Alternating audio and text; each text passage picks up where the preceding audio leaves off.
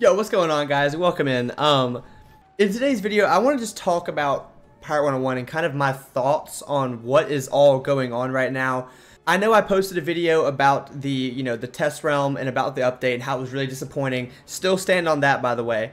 But I've just kind of been sitting here marinating, kind of thinking, doing some reading here and there, about just kind of what other people are saying, getting kind of a feel on what the community thinks. I hope as a whole, kind of getting a grasp on that. And just want to preface this.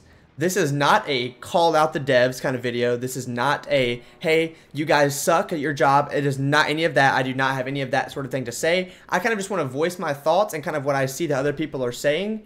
And just kind of want to just kind of see what you guys think about an idea and sort of like what I've been thinking too. Ultimately, I think that this update was just one of the worst updates that Pirate101 has ever gotten in terms of quality, in terms of gameplay, in terms of storyline, in terms of assets used, in terms of bugs, just everything, all of the above. And I voiced that, on my stream while I was going through the test realm and stuff like that too. And once again, I completely understand wholeheartedly that the dev team is small. It takes a lot of time to do this stuff. It takes a lot of effort. It takes a lot of resources. It takes a lot of energy. I completely understand that. I understand that the budget is not big. I get that too. But I just really feel like they could have done so much more than what they did with Crocotopia and Zigzag and what they did. Ultimately, I just didn't, I feel like it was rushed. It was very, very, very rushed. And I feel like they could have taken so much more time to bring a better quality update than just to get something out for the player base. And just looking at Atmoplex's posts, I'm kind of seeing some of the stuff that they've like said about the Q&A that they had, and just like talking to some devs and like just kind of their thoughts on stuff.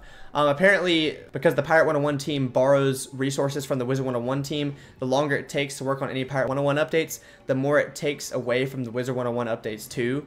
It's again, I understand that. Like, I understand that affects that and stuff too. But when you have a game like Pirate101 with so much like potential in it, that time is worth it. Like, the time to put on that is worth it.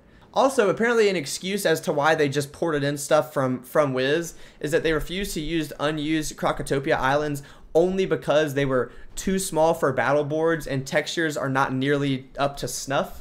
So I guess apparently they've used that excuse multiple times. It's just, I really think that this update caused a lot of players to be turned off by the game, honestly. I was really excited for it and hoping that it would be really good. It just wasn't. And it ultimately turned me off from the game for a little bit too. Like, as you guys can see, I haven't really been doing that many pirate streams, even less than I usually had. I usually do a video quicker after an update like I did when Never Tartarus came out. Because of all the new gear, and I actually did enjoy the Tartarus update, but this update was just nothing like that at all. Once again, just want to say again, I'm not calling out the devs. I do not have any resentment or anything. I understand how hard it is whenever like the dev team was just completely depleted and they had to build it up from scratch. I understand, but here's what I kind of want to see what you guys think, and you can tell me in the comments. Tell me what you guys think here about this. What would you guys prefer? Would you prefer them to keep on just putting out content as quick as they can and it being something along the lines of how Crocotopia was, and you're just like happy that we're getting content, but ultimately it's just deteriorating the game and deteriorating the fan base of the game, and the player base I think is going to just keep decreasing based on the poor quality of the update? Or what I want and what I've voiced too on my streams, I would like them to just take as much time as they need to get a a full world size high quality update. I would be willing to wait the amount of time that it takes to get that taken care of and to get that implemented into the game than to sit here and wait, like a few months for like just a shitty update to come out, and just like a low quality update that has a ton of bugs, honestly unplayable at some points. Tell me what you guys think. I really think that if they took the time, went in and just like, did everything they could to make the highest quality, biggest update that they could for the game, I think that would ultimately bring in more players and more revenue for the game because of the high quality and because of how much you could hype it up and how much the hype would deliver if it was something really high quality and something that a lot of players have wanted.